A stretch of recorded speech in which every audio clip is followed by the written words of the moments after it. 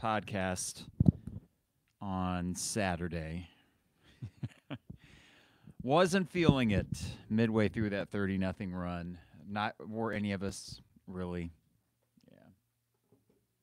But we are back and honestly feeling, I think, pretty good about how everything turned out. Other than that game, not that game.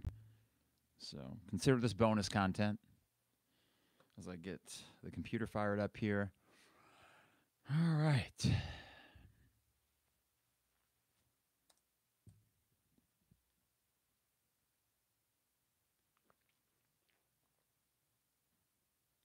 It is the 200 level. Let's start that again. Sorry. Had a bubble in my throat. Ugh.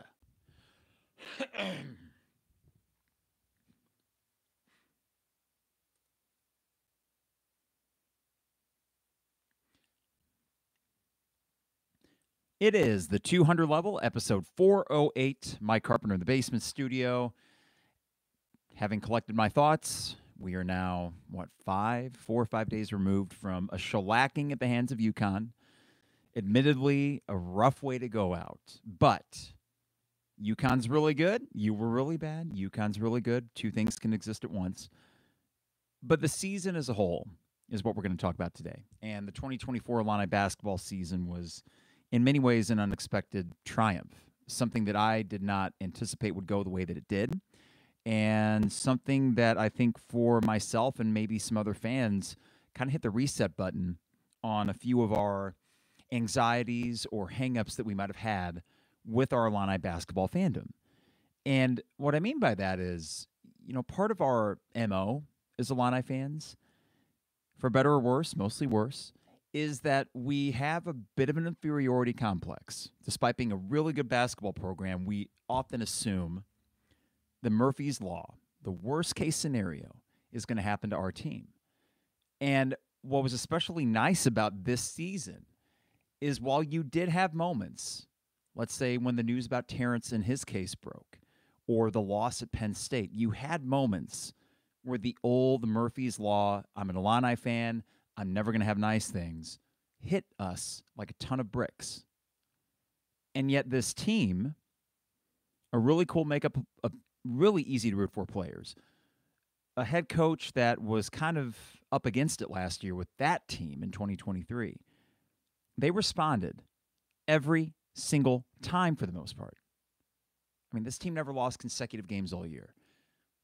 There have been teams in the past that have done that, but that is a pretty rare feat. There were no real major dips. Everything was, we lost, let's go win the next one. And they always did. So while it did end in a very anticlimactic, awful, embarrassing fashion, there's no way to sugarcoat it. I don't care how good UConn is. You shouldn't give up a 30-0 run to an NBA team. But you did UConn. And I think they will affirm on Monday night against Purdue that they are, in fact, the best team in college basketball. Does not excuse the 30-0 run in front of the nation. Ouch. But I don't think that detracts from the overall success of the season in the same way that it would if it were the second-round matchup, right? I think by having gotten there for a program that has been so starved for March success, for having exceeded expectations by getting there in the first place, it made that pill a little bit easier to swallow. And what I'll do here before we get to the season as a whole is talk about the process of going through that loss and then how quickly I, and I think other Illini fans, might have been able to turn the page. I might be speaking only for myself here, but in the second half, we started podcasting. And we got about 10 minutes of actual audio podcasting and video podcasting into it. I was in my in-laws' kitchen. My brother-in-law, great dude, Michigan fan, but was pulling for Illinois that game. Especially love Marcus Damask, and how could you not after his first half? We're watching that, and it just seems within the first 2 minutes, you felt like it was slipping away. And I'll be honest, I didn't feel great after the first half anyways. It felt, as Mike Latulip had said in his podcast with Jeremy today, felt tenuous, like you were playing with fire. That's how I felt. You were playing with fire. They were going to start making shots, and I didn't really know what the heck we had going on offense when Klingon was out there. It got away from you so quickly that I said, you know what, guys, I'm sorry. I got to shut this off. Go enjoy the rest of your night. And here's the thing. people watching that podcast, at a certain point, there's nothing to talk about in a loss like that. What are you going to say? You're getting your butt kicked. It goes from a 10-0 run to a 15-0 run to a 30-0 run. That would not have been compelling.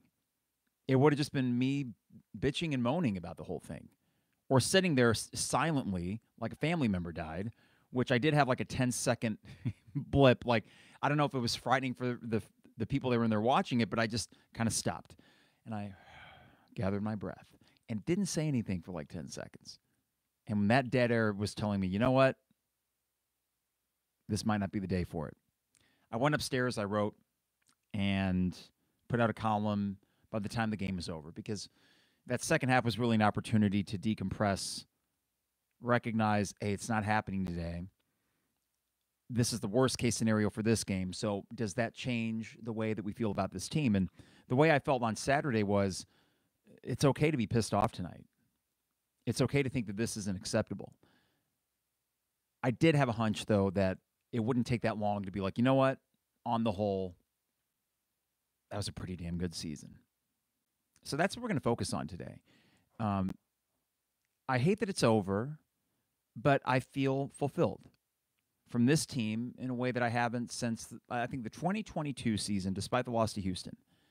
Winning that Big Ten regular season title, how could you not have been fulfilled? Right? I mean, to me, that team, in a way, somewhat overachieved. On Ken Pom, they were the 20th best team in the country. They won a Big Ten regular season title. That's impressive. This team, top 10 all year, really good. They ran against the consensus number one Ken Pom team. And by the way, for those that are into metrics, analytics, this is the best Ken Pom team ever. This UConn team is the best Ken Pom team ever. They're better than the 05 Illini. And by the way, do you think the 05 Illini would have won on Saturday? No. They're better than the 05 UNC team. They're better than the 06-07 Florida teams. This is based on offensive and defensive efficiency. They are a buzzsaw. Doesn't excuse losing by that much, but it's understandable why you lost. So I feel fulfilled, and I feel grateful that this team gave us a ride that I didn't necessarily expect. And I'm entering the offseason, and we're going to have a lot of fun in April because the transfer portal is open, and there are so many fun names out there, which I don't know if we'll get to today because we'll have so many opportunities to get to it. But it really hit the reset button for me as an Illini fan, where I realized, wait a second, yeah, we can win games in March. Yeah, there's not a hex on Brad Underwood coach teams that they can't win in March. Yes, we can get breaks in the bracket to aid us in making that run. And then in the case of the Iowa State game, you can win a high-level March Madness basketball game, which they did. So we're going to talk about the season as a whole. I see some folks in the YouTube feed. Thank you for joining me at a random time on a Wednesday afternoon, and I see that some of you have already thrown stuff in the chat window. The question, YouTube feed, that I asked Twitter followers today was, what about the season is going to be most memorable to you? Like, what's your big takeaway? What will you remember the most? And if you want to fill up that YouTube chat feed with that, we'll get to it. Before we get too far into this, a couple things. One, we have an official website, which you're going to hear that tag at the beginning of podcasts going forward, the 200levelpod.com. We got the audio podcast, the video podcast, and I'm writing again, and I love it. I'm actually putting that journalism degree to work. So that's the 200levelpod.com. All right, got to thank DPDO. I'm on at dpdo.com. You were able to have 3 celebratory calzones. I know we wanted 6. I know we did. But weren't those 3 celebratory March Madness calzones so sweet? That doesn't mean you need to stop having calzones, of course. I know the tournament is over for Illinois, but your calzone eating days are not behind you, or they shouldn't be. So order online at dpdo.com. State Farm agent Brian Hansen online at brianismyguy.com. For life, auto, home, business renters, you name it, Brian is my guy. And your guy as well at brianismyguy.com. Also, Dogtown Heating, Air, and Plumbing. We got to get our AC checkup. I know it's cold and half snowing outside. Just a little bit annoying, right? But by the time we have the eclipse next Monday, it's going to be 75 and sunny. The warm temperatures are going to creep in very quickly, and you want that AC working at its top efficiency. And I got to give them credit. The 2 AC checks that they've had, our house has been as cool as it's ever been, and we got an old house. So that AC needs to be working tip-top. Dogtown Heating, Air, and Plumbing. Give them a call at 217-841-4728. Also, got to thank Owen Builders LLC online at owenbuildersllc.com. For home additions, patios, decks, get a free quote for your next project online at owenbuildersllc.com. It's getting to be that time of year again. They really work year-round. Our winters aren't so bad. But if you want to think about, getting that patio or deck fixed up in time for the summer, now is the time to get a hold of Luke and his staff at owenbuildersllc.com. All right, got to thank Champagne Showers Podcast Network. Appreciate them and appreciate you. If you're on YouTube, just be sure to give us the thumbs up and subscribe. We've really kind of started building up that subscriber base through the month of March. And that's what I want to talk about is the month of March. I don't know if I had a more fun month as an Illini basketball fan than March 2024. And that might seem crazy at first glance. 2001 was a great team. That was a season-long ride. Their March, they lost on Saturday in the Big Ten tournament. They lost a heartbreaking Elite Eight game to Arizona. March, in and of itself, was not the best month for that team, right? Even though they did make an Elite Eight, but I would say that success for that team, that was a 5-month ride, okay? 05, same thing. That was a 5-month ride. And I will say that despite the win against Arizona, the comeback for the ages, and beating Louisville and getting the national title game, if I look back at those first 3 NCAA tournament games, the shoe was on the other foot in this regard. Being a 1 seed, being the top overall 1 seed, those were games you just had to win. I ask you this. Who do you think had more fun in the first 3 rounds of the tournament as far as fans, Purdue or Illinois? And I think the answer is Illinois this year because Purdue has a lot more to prove, and they are a team worthy of winning a national title. They're feeling that same weight that 1 seeds often do, especially with their loss to Fairleigh Dickinson last year. This has been a business trip. I think their first true joy, and it was probably, it surpasses the joy we would have felt against Iowa State, okay? This is 44 years in the making for Purdue. When they beat Tennessee, that was a cathartic joy that is probably hard to top. But I do think those first 3 games, take care of business, move on. Take care of business, move on. As far as a month for Illinois basketball, March 2024 will be one I'll always remember. And I think part of it, I'm getting older, so I'm appreciating and trying to be grateful for any memorable moments, just because that's, to me, really what sports is all about. It is, you are accruing as a fan moments that you can talk about forever. And to be able to share all of this, not just with the podcast listeners and viewers, and we appreciate that, but to be able to share that with Isaac for most of these, after we didn't have that opportunity over COVID to do that for, let's say, the 2021 Big Ten tournament, right? That was a great ride. But we were Zooming. Like, that's different. In this case, the garage, my beloved garage, I love that garage. It is my new good luck charm. I don't think it would have made a difference for UConn if you're of the superstitious variety.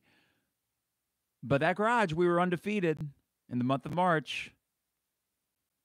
Now, we beat Wisconsin in the Big Ten tournament when we were at Poor Brothers. Again, I'm not overly superstitious. I wasn't going to tell Kara, hey, I'm not going to Michigan for Easter because I got to be in the garage. Because how foolish would I have looked when I'm in the garage and UConn still goes on the 30-0 run? But I'm thinking about the time spent with Isaac and the time spent with Kenton, who did an awesome job on third mic and one time the second mic for the Duquesne game. To have the peanut gallery of people behind us during these games. The Iowa State game, I really want to focus on that and ask yourselves this, truly, other than Illinois, Arizona. And I asked my dad this, okay, so he would remember, he mentioned on Friday morning after the Iowa State game when I texted him, the Louisville and Syracuse wins in 89, specifically the Syracuse win in 89. And looking back, that's a 1 seed versus 2 seed. That game was in doubt. Illinois won by 3, I think, against a loaded Syracuse team. Derek Coleman on that team. Anxious times, high-level basketball game. A game that I would imagine surpassed the level of Illinois-Iowa State. But for my purposes, right, I would put that Illinois-Iowa State game up there with when Frank went off against Kentucky in 2001. I think that the 05 game against Arizona that's on a different level. That's in a different stratosphere. We're never going to see a comeback like that again. Period. We won't. That was an instant classic in every way, shape, and form. But what was really cool about this, being almost 20 years removed from the 05 run, and I said this about 5 or 6 times in the second half, I said, this is fun. We're in a high-level game. The whole nation is watching. 2 versus 3. You led the whole way. You weren't even at your best, but you were tough. And that experience, sharing it on the mics with Isaac, with Kenton, with the Peanut Gallery, and the video, which got over 10,000 views on Twitter, of when Terrence got the steal and slam. And I let out a yell that Isaac rightfully compared to Tom from Tom and Jerry, his yell, which is always kind of a weird animated voice thing. But if you know Tom and Jerry and you know Tom, when he yells, if he gets his tail stepped on or any pain is inflicted on him, that was the sound I made when Terrence dunked it. That game was the culmination of a fan-freaking-tastic month, which began on March 1st against Wisconsin, where you were just the better team and you beat Wisconsin yet again. This is the norm under Brad Underwood now. There was the hiccup at home against Purdue where you played tough. You just didn't make enough shots. And Terrence didn't quite show up, and unfortunately that reared its head again against UConn. But then you go to Iowa, take a big early lead, a little bit of a dip in the middle, but the last 10 minutes you stepped on their throats again. You go to the Big Ten tournament.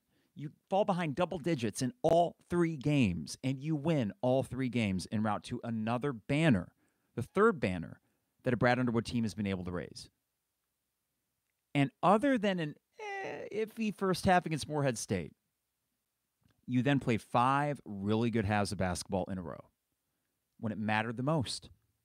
You made an Elite Eight, and that Iowa State game, that was the culmination of this great wave that we were able to ride as fans that we had not been able to ride for a long time.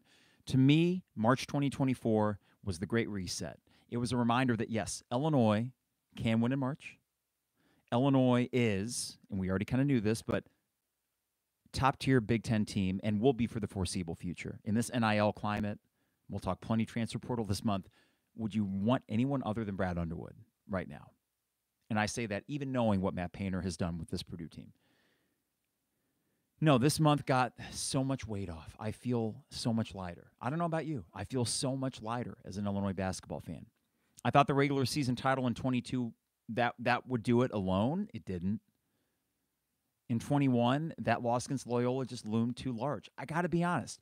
This doesn't erase the Loyola loss, but at least get some of the stink out of here, at least a little bit.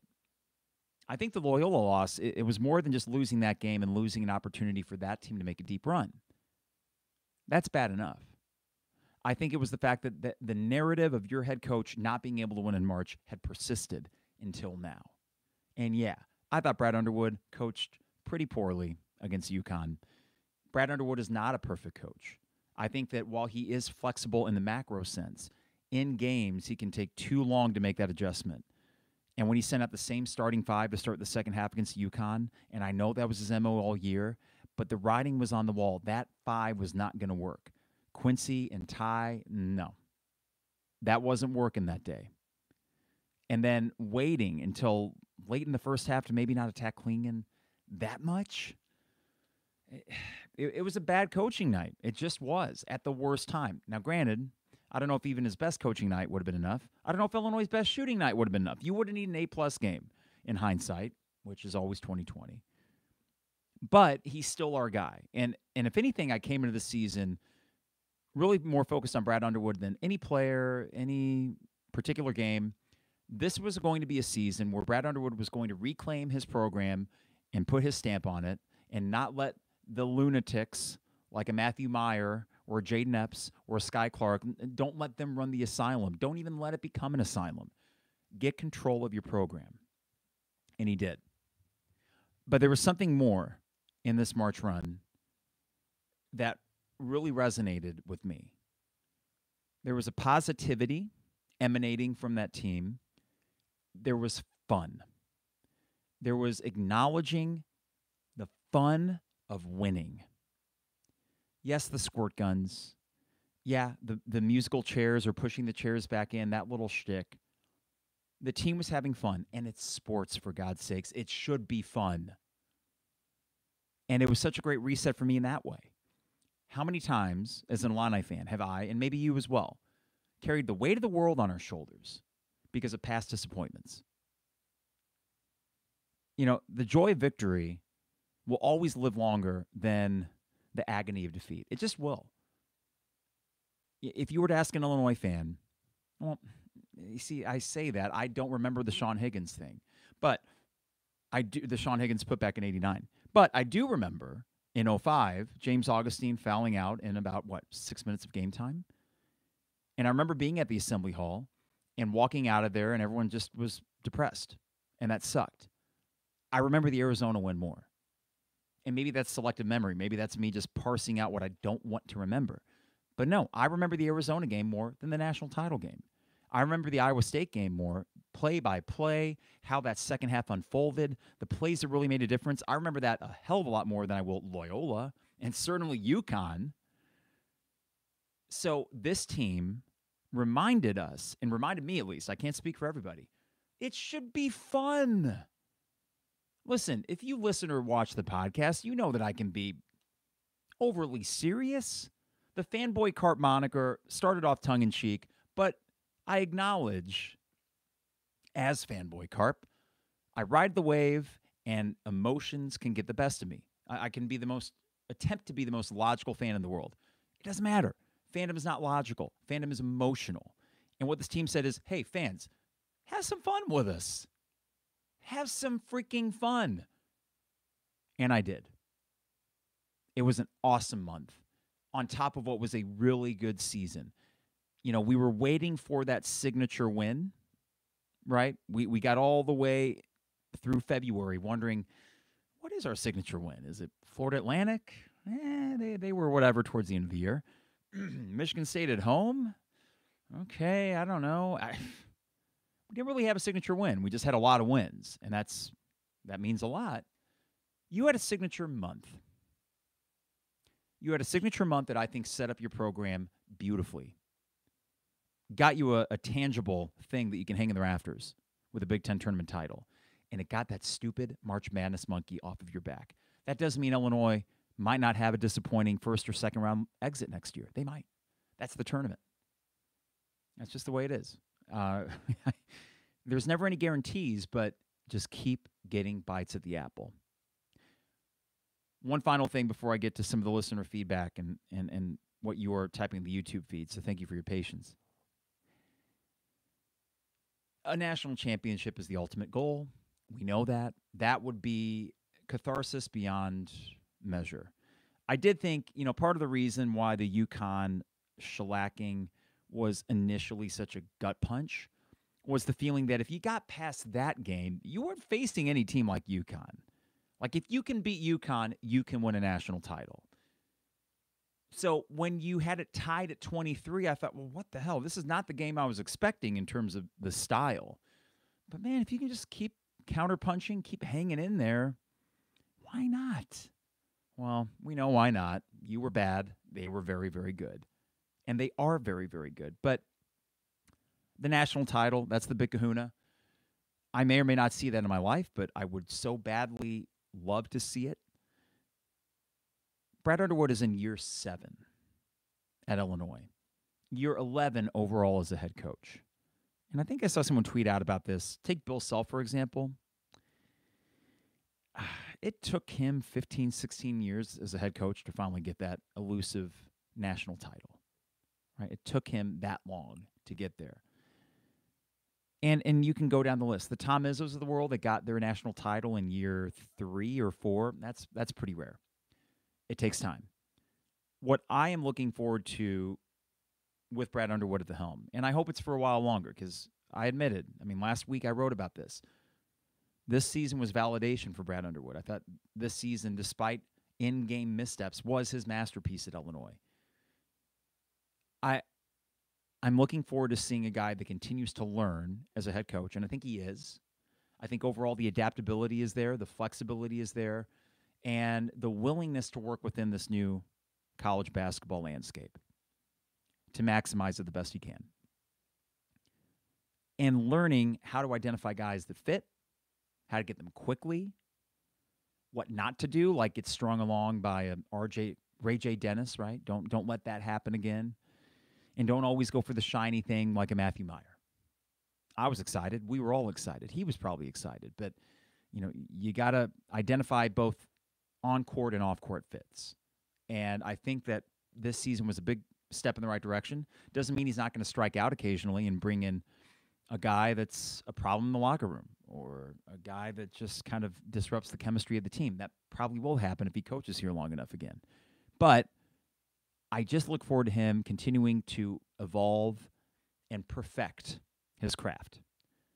And I do think that coupled with his ability to coach in this landscape, his ability to recruit at a high level with high school and identify those 2 guys a year that can be your mainstays, and now finally the culture that he kept talking about, everyday guys.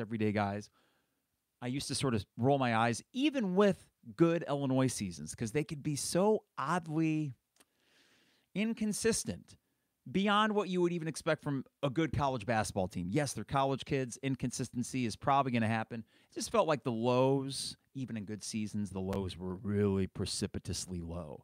Everyday guys, they were not always, right? And they certainly weren't even against UConn. But not losing consecutive games all year, that's an everyday guy kind of thing. If you want to go with that mantra, not losing consecutive games for an entire basketball season is pretty damn impressive. One more thing, too. I'm sorry. I got to give credit to Trevor for this. In terms of expectations and what this team accomplished, and then I got the YouTube chat feed, and thank you for your patience again, guys. I got some Twitter responses before we get out of here. We were texting on either Saturday night or Sunday, maybe after the dust had settled. And I thought Trevor just contextualized this perfectly. Illinois finishes 10th in KenPom. They finish 10th in the AP poll, I think. They finished something like 11th in Bart Torvik, 11th in the net. They were between 10 and 12 in all these different rankings and metric systems. And we reflected on how this season was a lot like that Denny Green quote after the Bears won that Monday night game against Arizona back in 2006. They are who we thought they were. This Illinois team was about the 10th best team in the country all year. Yeah, there were some dips. He got down to like 14 in the AP poll. He got as high as 10. It all leveled out at the end when he had that really big March and that run of the Big Ten tournament title.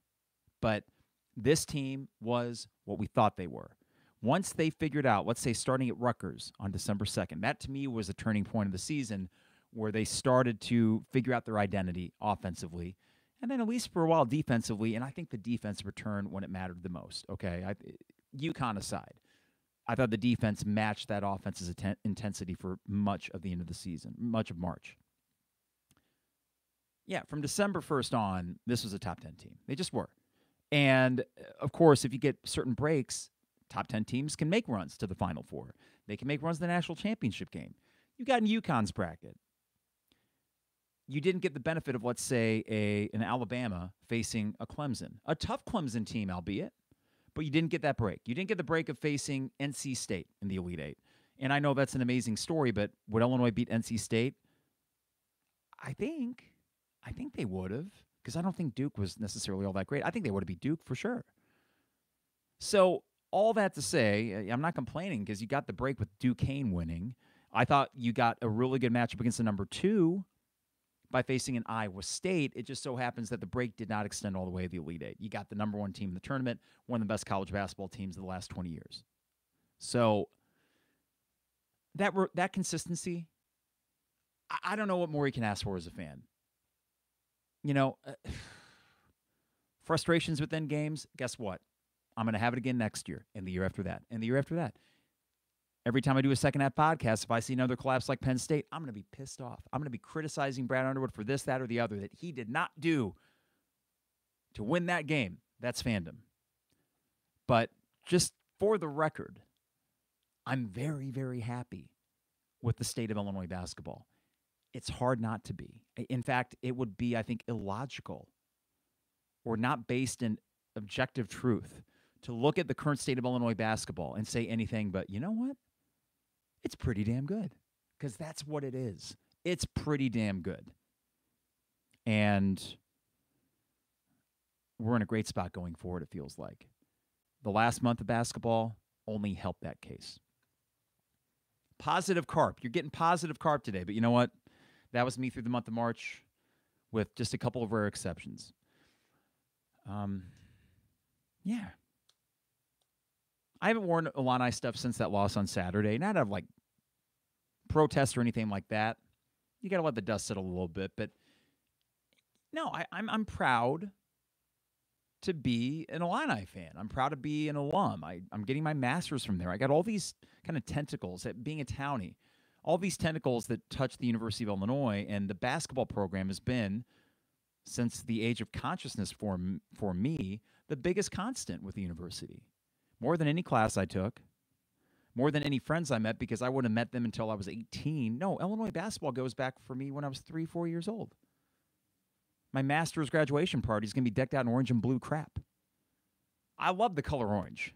Like, it's garish and loud and ugly, and Illinois fans certainly can be all three of those things. But I'm an Illini fan too. I can be an asshole because this is my team, and I love it. And even when they aren't good, I'm still going to watch them, and I might complain about them, but I want nothing more than them to win, right? And I think that goes for all of us. And it was just a refreshing year and a refreshing March, and just a great reminder to me, it's sports. Take a breath and enjoy the wins. Thank God they did. Listen, I'm not trying to crap on Purdue here. When they won those first 3 games, they were very businesslike. And you know what? Illinois in 05 was the same thing. Bruce Weber, and this would be a crazy image anyways, but imagine Bruce Weber coming in the locker room shirtless and dousing the 05 team with a super soaker. Hard to picture. Same with Matt Painter. I can't picture him doing that. I'm okay with our team being the one that has fun. We could be a 1 seed. I bet Brad Underwood would be doing the same thing. And I wouldn't you know what I need to be sure of? And please hold me to account for this if I tweet or say anything to the contrary. And I don't think I've ever really been one of these types of sports observers that says, oh, look at them on the bench. Why are they smiling? They're down 5. Or, you know, there's fans that do that, and understandably sometimes, because they're pissed off that their team is losing. How dare the players aren't as miserable as they are? Let's take that to the next level. I never want to bemoan a team of 18 to 22-year-old guys having fun when they win. And as a 37-year-old, I look at that, it's contagious. And it's just such a good reminder. Just have fun. Enjoy the moment. I enjoyed every bit of March. Iowa State, I keep going back to it. I am over them. I've watched that clip of me and Isaac and Kenton and my friends, and some friends' parents were off camera. They're sitting in their fold-out chairs and probably just like, oh, my dear God, look at these hooligans. All-time cathartically joyous moment in my life. If that's ridiculous, I understand. It's sports. But think about it. When Terrence got the steal and slam, was that not one of the most cathartically awesome moments you've had as an Illini basketball fan? You were already in the Sweet 16, but this was taking it to a really serious step. You were beating a really good team now. This was not luck of the draw Duquesne. This was a 2-seed Iowa State team. To wrap it up like that with panache and to just rid yourself of the albatross even more. Take a breath. I am so much lighter. The concrete vest of past disappointments, gone. And there's still work to be done, right? Still Final Fours and national championships. The ride's going to continue. We'll get more cracks at it, and hopefully we break through with that as well. Listener mailbag. Well, first off, YouTube, you've been so patient. I just keep yapping. But I'm so happy. Yeah, we aren't even playing this weekend, and I'm happy. I'm fulfilled. All right, let me just get to the YouTube chat feed real quick. And again, thank you for those tuning in randomly. on a early Wednesday evening. All right, here we go. From Eric, hey Carp, what a season. Go Illini. It was, I mean, let's keep it simple, Eric. Yeah, what a season. We'll start with that. Eric does continue here. My best memory, the Sweet 16 game against Iowa State, and your reactions in the garage right after the game. What a feeling that was. Eric, I had a bottle of Basil Hayden under the table. Or no, I'm sorry, it was behind me. Basil Hayden Great Bourbon Whiskey, my favorite sipping whiskey. We polished off that bottle. There wasn't much left. But my inclination, the buzzer sounded to go back. I got to take a pull from it. I got to take a pull from my favorite sipping whiskey. Lit up a cigar. After all my friends left, my friend left a Black and Mild, which is a cigarillo. And I've always loved the smell of a Black and Mild. I'm like, you know what? I'm lighting that up too. I wake up Friday morning. We're driving to Michigan. And fortunately, Kara is driving to Michigan. I get to sit and just sip on my coffee. And I wrote my column. You know, I a little bit hungover. Not going to lie. Not bad. But just that tinge. It was a lack of sleep because I think I got 4 hours of sleep, maybe. And it was the whiskey and the cigar and the Black and Mild at the end of the night. But you know what? It was totally worth it. I'm sitting in the garage after things have wound down. I put almost everything up. I got a bowl of Tostitos scoops that someone brought over and a thing of queso, and I'm just noshing on these things with my nightcap. Blissfully happy. Blissfully happy. The next morning we wake up, and what we did differently for this game, because I knew it was late, and we have some neighbors that I would guess are not into Illinois sports. Let's just say I don't think they're watching the podcast right now. And the late start meant, okay, we are going to react in the garage. There's no way to not react. So I get home from school, and I'm trying to bojangle the Wi-Fi system here so I can have the garage door shut and still get enough service. And you can even look at that video. It gets fuzzy at parts because I just wasn't getting great service. Got enough for the TV. That was never an issue. But I know that sometimes the video feed was spotty. And even with the garage door shut, and it's a big brick detached garage that we have, we wake up in the morning and Kara was like, well, you guys had a hell of a time last night, didn't you? And I was like, oh, yeah. She's like, well, that's pretty cool. My bliss rubbed off on the Spartan fan that is my wife. She was like, that's awesome. She wore her Illinois sweatshirt on the way up to Michigan. I see my in-law family and awesome people, and they're congratulating me. And we're sitting at the dinner table. The 4 hours of sleep is weighing on me. My eyes are heavy. I crashed early. I don't think I made it even through. I made it through maybe the first half of the second game on Friday. But Friday, just being able to, I always have said, one of the best parts of winning in the tournament is the glow afterwards. Getting the Sweet 16, you get 5 days to just be happy. Winning the Elite Eight or winning that Sweet 16 game, you get a full day before the next game to be like, we're in the Elite Eight. Yeah, we didn't get to that mountaintop that I've only experienced once. I was too young to remember 89.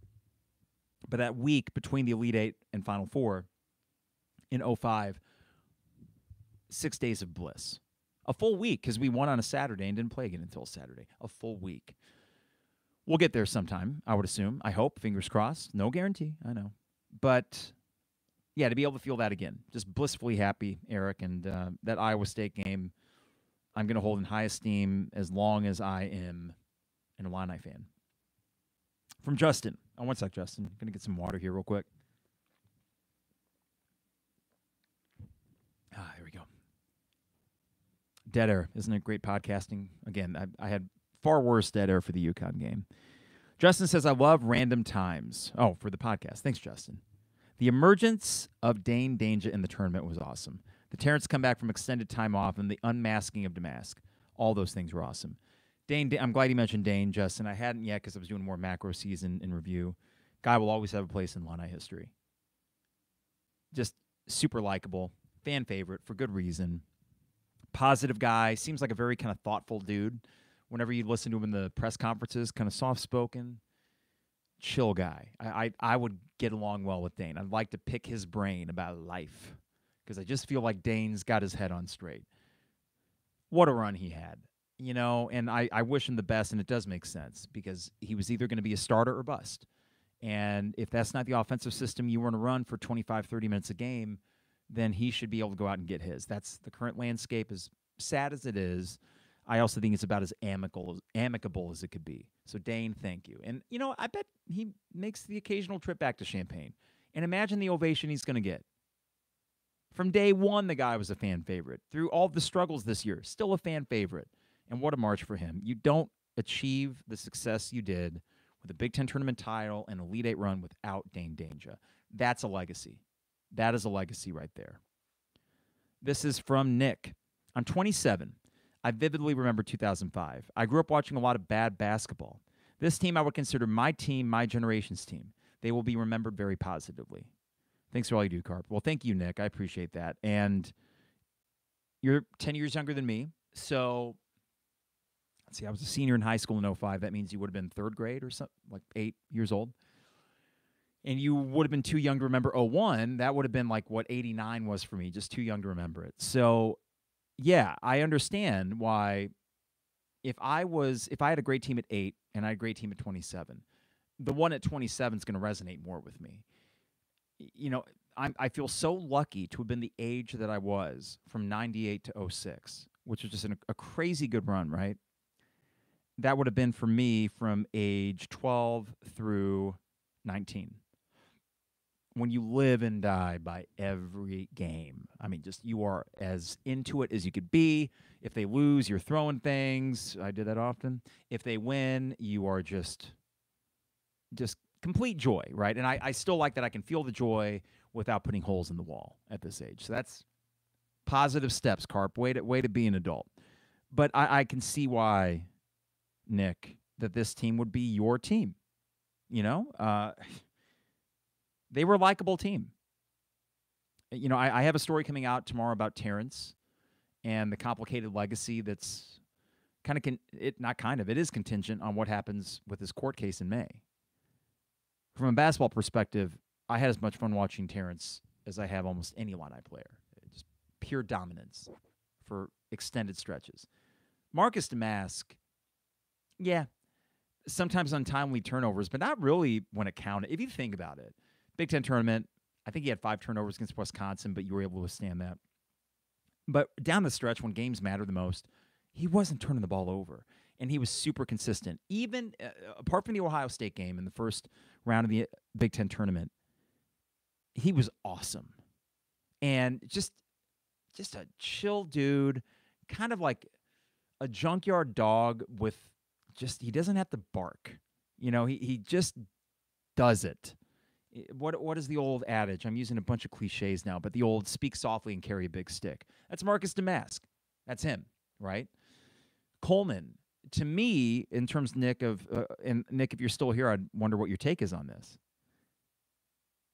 What does Coleman mean for you, the 27-year-old Illini fan? I don't want to gloss over this. Coleman Hawkins spent 4 years here. And I guess there's an outside shot he could come back for a 5th. I mean, he can come back for a 5th if he decides the pros aren't for him yet. He said after the game he wants to go to the pros. I don't begrudge him at all if that's what he ends up doing. But you're 27, Nick, 4 years of Coleman Hawkins. This guy wins 3 banners. Yeah, he was a bit player, if that, his freshman year. There was too much talent in front of him. To me, this is someone that used to drive me nuts. Even at the end of the Penn State game, still had the ability to drive you nuts.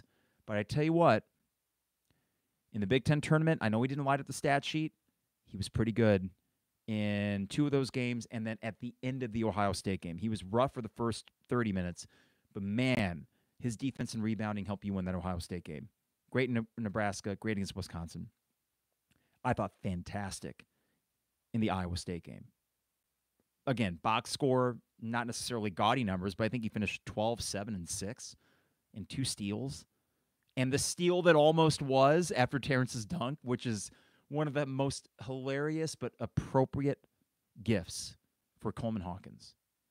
Yeah, he's just this sort of, he's one of a kind.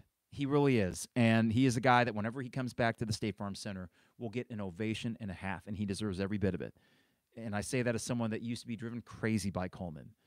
But at the end of the day, he drove the opponents a lot more crazy than he ever drove me crazy. That's the mark of a really good basketball player. And by all accounts, listening to his press conferences and what his teammates think of him, a cool dude. Very thoughtful. I appreciate Coleman for that. Eric had a few more here.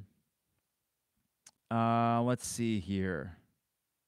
Oh, Eric just kind of responding to my anecdote about the Iowa State game. Before I get out of here, here are the responses on Twitter. So the question I asked Illini fans through the listener mailbag was, what will you remember most about this team? From Jacob, this is a fun year, no doubt. I'll remember the Big Ten title run and that Sweet 16 game against Iowa State. Shannon dunk to seal was a moment to remember. If we're in a different region, we'd have a Final Four banner, but that's about the only thing I can gripe about. Maybe next year. Yeah, Jacob, I mentioned that. You got the break with Duquesne. I think as far as 2 seeds go, you did get a break with Iowa State. I think we saw in that game their limited playmaking on offense allowed you to overcome an off day offensively. 72 points against them is still pretty impressive, but you had to work for it. They didn't have the playmakers to match yours. That's pretty much it, right? So in that way, Jacob, would I have taken them over a Tennessee? You bet. I would have definitely taken Iowa State over a Tennessee in that matchup. Marquette, I would have taken Marquette again. Probably would have taken them over Iowa State. I don't think that early season game against Marquette was indicative of where those teams were at the end of the year. Who was the other 2 seed? God. Tennessee was in Purdue's region. Oh, Arizona. I guess I would have taken them too. So, yeah, Jacob, it's interesting. After UConn and Purdue, total crapshoot, right? I think Iowa State was an okay matchup for us. So I want to say overall, the breaks in the tournament, it evened out. Yeah, you got the buzzsaw of UConn, but you got Duquesne in the second round. So that's the way the cookie crumbled this year. From Casey, the fight and resiliency of this squad. To imagine what they all had to go through with the off-court stuff, adjusting with Terrence out, and then his return, and yet still winning at Maryland, at Wisconsin, at Iowa, with nothing to play for. That's a good point there, Casey. They had no... What was their motivation at Iowa? Knock Iowa off the bubble, I guess, but yeah, I remember thinking, I think we're just better than Iowa, so we don't need the extra motivation, but they kind of kicked their butt when Iowa needed it. Casey continues, winning 3 very different ways on the path to a Big Ten tournament crown, winning 3 very different ways on the way to the Elite 8, with a heavy dose of Shannon in all of them. The dedication of Danger, DGL, Goody, to all continue to fight for their spot and come through in big moments. This squad was special. Didn't even mention Coleman's sense of humor to keep this team loose through it all, which I'm sure was extremely important. Memories are endless. And on a personal note, it rekindled my excitement in this program. Good things ahead. ILL. Casey, I appreciate it. Always love hearing from you. Not just a baseball aficionado. This guy knows all sports, and he's an Illini fan through and through. And I agree with you, Casey, that to me is the big thing. It rekindled some joy that I had been either tapping in or just not tapping into enough, I should say. It loosened me up. And credit to this team. I don't think I'm the only one. I think it just reaffirmed the program is in a good place. We don't have these ghosts or demons out to get Illinois basketball. Sometimes you get breaks, sometimes you don't. This team made some of their own breaks. They took advantage of others. And they were really fun, and they were really exciting, and they were really good. And also, to your point, Casey, the resiliency that we have talked about a little bit, but the resiliency through the off-court stuff, and again, our article tomorrow coming out about Terrence and just kind of reconciling the fan aspect of the Terrence saga, but also the resiliency through those 3 Big Ten tournament games and 3 wins in the NCAA tournament, all of them very different from the one before it. They were experts in March at finding ways to win most of those games. The exceptions, the 2 teams that will be in the national title game. There you go. Ethan, I'm trying my best to remember 23-23 instead of 30-0. That's fair, Ethan. That was rough. It was a great season. The buzzsaw we ran into at the end hurt a lot. All that said, I'm going to remember Marcus Damas coming out of nowhere and being a star, Coleman being the best version of Trollman Hawkins online, TJ being an absolute unit, and PV Scott, 59, calling out Quincy for being cute. I will admit, I think Patty is your first name. Quincy's an attractive fella. He is. This was an all-time great team, continues Ethan. I hope I always remember that. You will, Ethan. They were a great team. You know, and here's the thing: if we're doing tiers,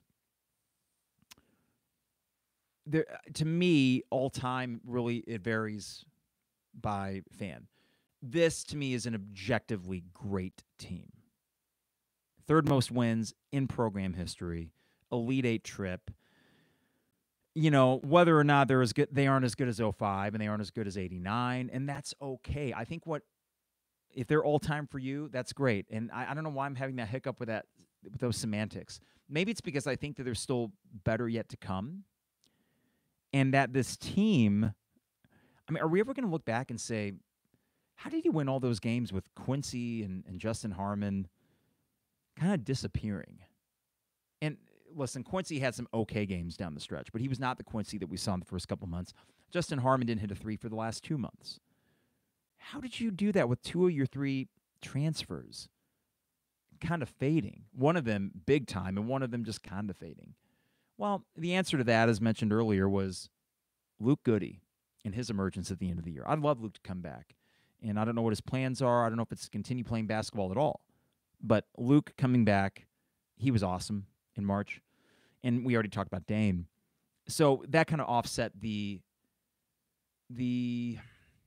decrease in production from Quincy and Justin was offset by Luke and Dane. And you had Terrence, and you had Marcus, and you had Coleman Hawkins. So that's a really good team. I just feel like, Ethan, that every now and then, just sort of like the 2022 team, I know you had Kofi, and you had Trent, and you had Alfonso Plummer. But after that, you just had some guys. Like DeMonte was a tough guy, but not an elite talent. So I felt like the 2022 team kind of exceeded expectations. I feel like this team exceeded expectations. They had a couple of elite dudes offensively and a Swiss Army knife in Coleman, but those 3 were really the givens. And then you just had to go on a game-by-game basis with other people. So all time remains to be seen, I think. But for me, objectively great. I mean, I would not use a word other than great. I can't say merely good. Come on, they won 29 freaking games. That's just objectively great. From Justin, I remember how the team stuck together despite what looked like a special season going down the drain after the TSJ news, and then finally wiped away our second weekend anxieties with a fun-filled final month. Well, outside the UConn second half. Thanks, Justin. A little bit more water here for the last couple. From Teddy. The fun this group had together, the chair moving, Twitter talking, TikTok trolling, seeing this team being Brad out of his shell. It was obvious the camaraderie he had with them. TSJ, all of them, both the great on-court and the bad, the off-court situation. Yeah, we'll see how that plays out, Teddy. Damask, first team All-Big Ten. Teddy mentions that as well. I saw a TikTok video from Coleman. I'm not on TikTok, but one of my friends got the video from it. And I think it was before the Sweet 16 game, and there are these filters online where you can like put it on a friend's face and it will give them makeup or something like that. So they were playing cards, and he had this female makeup filter. So you see Marcus Damask, and all of a sudden he's got eyeliner and blush and lipstick. And then Luke Goody did the same thing, and Justin Harmon too. And it's like, this is the same stupid crap me and my friends do.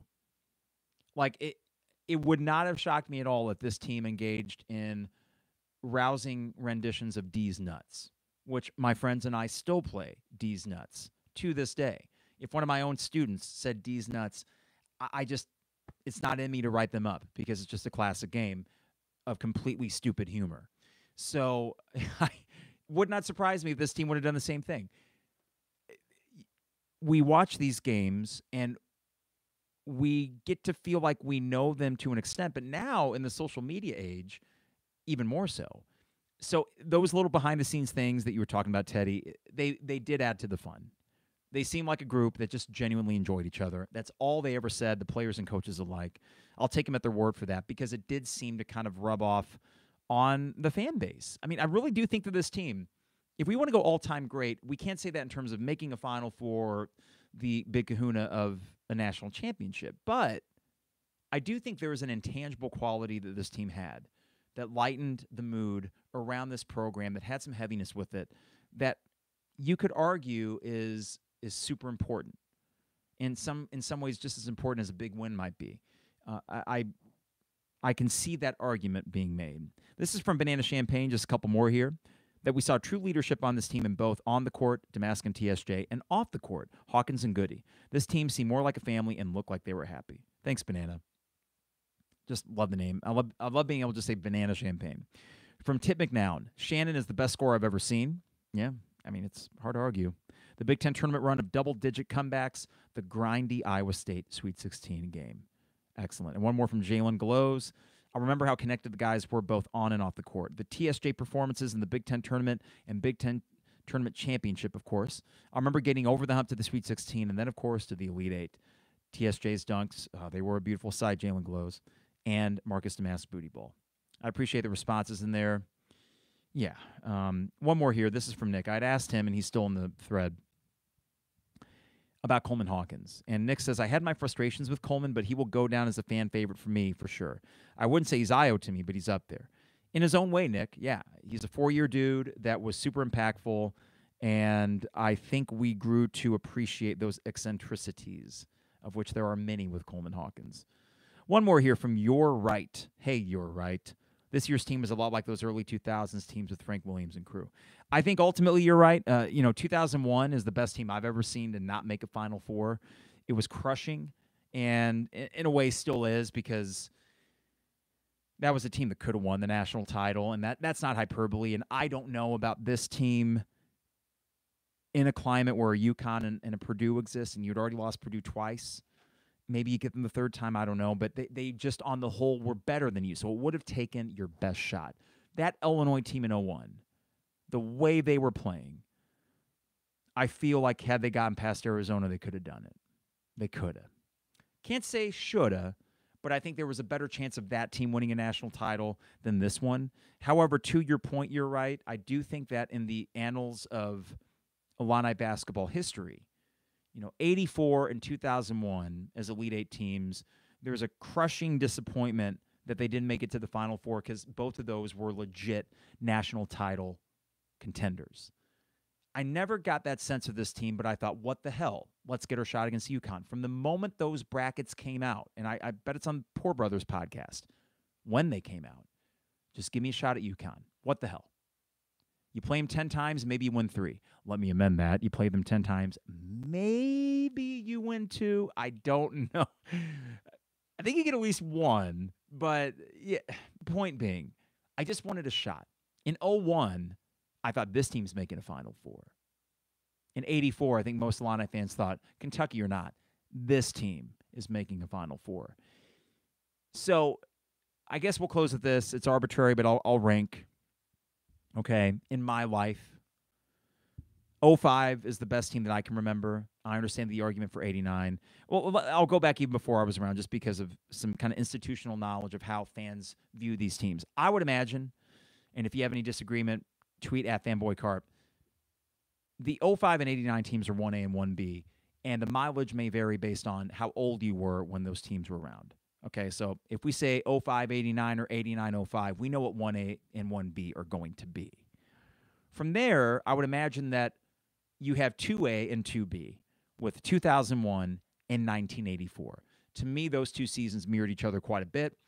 Really tough physical teams that just ran into a bit of bad luck and really good teams in the Elite Eight. Arizona got the benefit of calls, but you know what? That Arizona team was freaking good in 01. They were loaded.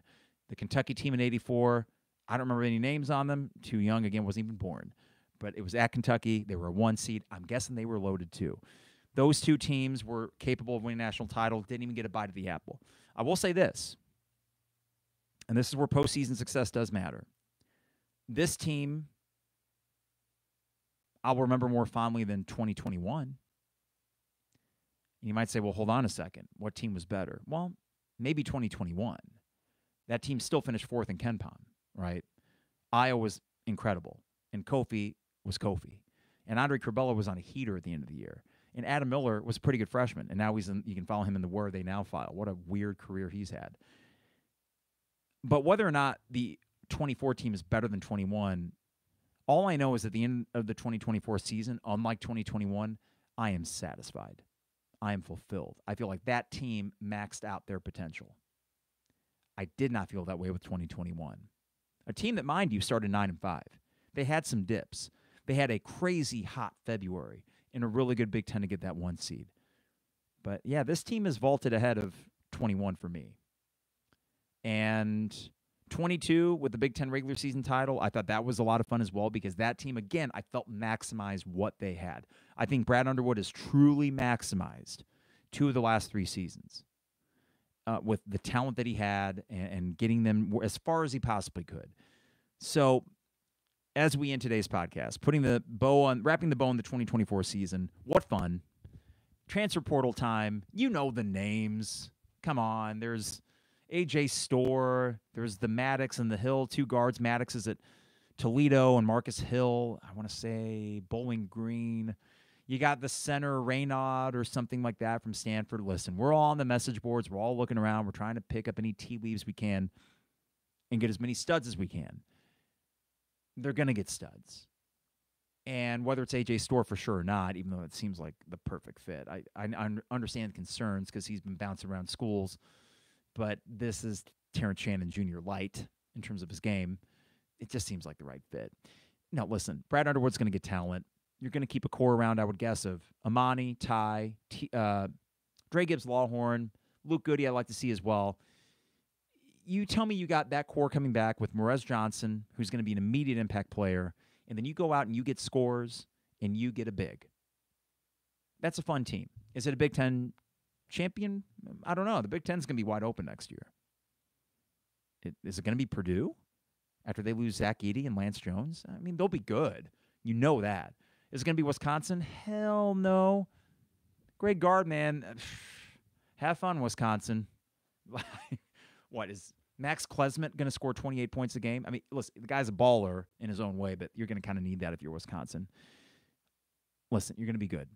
The question is, who's going to be on the team? We'll wait and find out, but what a good place to be in for Illinois sports. I'm going to watch the Final Four this weekend unencumbered, not with many what-ifs, because you played UConn. They kind of answered the what-if, didn't they, in authoritative fashion. So I get to watch unencumbered and keeping an eye on the transfer portal and looking forward to next year. And no offense to Illinois football, but this is going to be many more podcasts in the month of April about the transfer portal and not spring football. There's been a few things with that program that has pissed me off. I don't even want to think about them right now.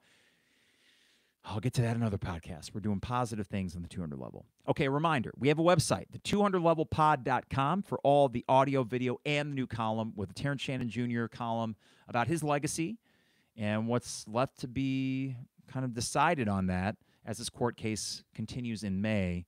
I try to write this with as much... Listen, it's all about the fans' perspective, what I went through, what a lot of you might have went through, watching Terrence and trying to kind of play that balancing act. I try to be fair to him and try to be fair to a fan base that was, come on, we're rooting for our team. What the heck do you want us to do here? And also acknowledge this guy had an absolutely incredible season. He's fun to watch playing basketball. He just is. He's incredible on the basketball court. So that's tomorrow. The 200levelpod.com is where you can find all that stuff.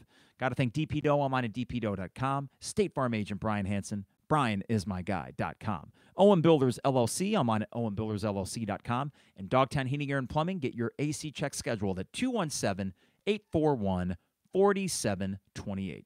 For Champagne Showers Podcast Network, we will be back probably not, what is it? It's already Wednesday. We'll see if the transfer portal gives us any goodies. Not Luke Goody, but just any goodies in general. And do a podcast anytime there's breaking news, whether that's Friday, Saturday, Sunday. We'll be around. No trips or anything. So we'll be at your beck and call. And I would like to think that in the next few weeks we have a much better idea what the roster for next year is going to look like. But in the meantime, everybody, stay dry and stay warm as it snows outside. Barf. And we will see you soon. It is the 200 level.